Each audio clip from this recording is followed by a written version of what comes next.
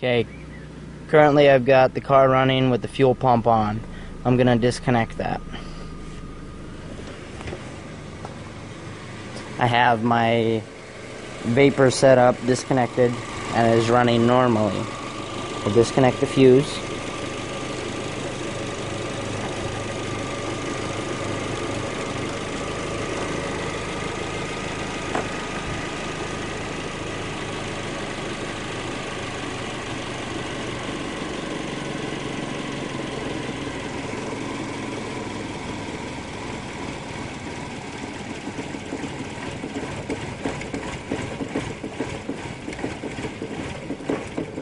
Alright, so we're agreed that the engine dies upon removal shortly thereafter of fuel pump switch. So, we'll put this back in.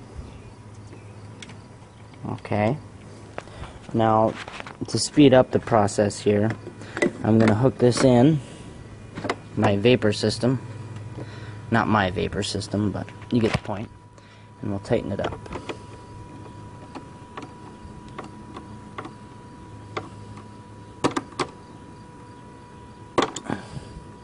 Alright, so that's good, snug. And the fuse is in. So I'm going to start the car. I will remove the fuse.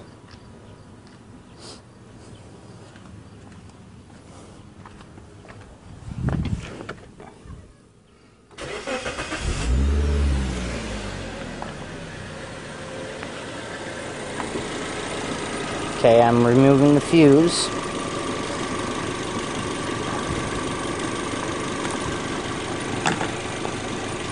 Alright. The system is hooked up. I don't know if you can hear it bubbling, but it is operational.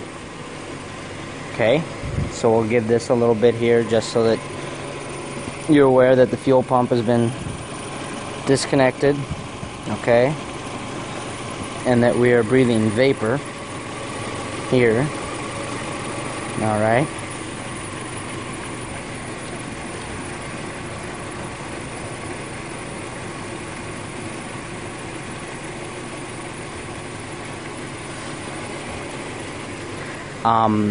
I've had no loss of power when the system is functioning. There is some excess fuel buildup in the lines from driving down the highway, and it will stall from time to time. It's not perfect, right? But my plan is to remove the battery, move it to the back of the vehicle,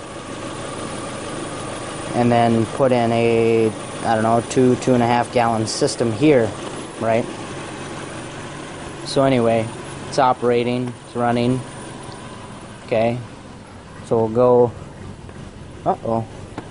we'll go inside. Okay, we'll give it a little gas, and see, it's not 100%, but once you get it going and everything is flowing, I mean, it feels like it accelerates more aggressively, right? And I mean, you're running on vapor, so your gas is going to last a lot longer. But that's the overview of everything that has happened with the car. No tricks or funny business. You've been with me 100% of the way on this process here, so yeah.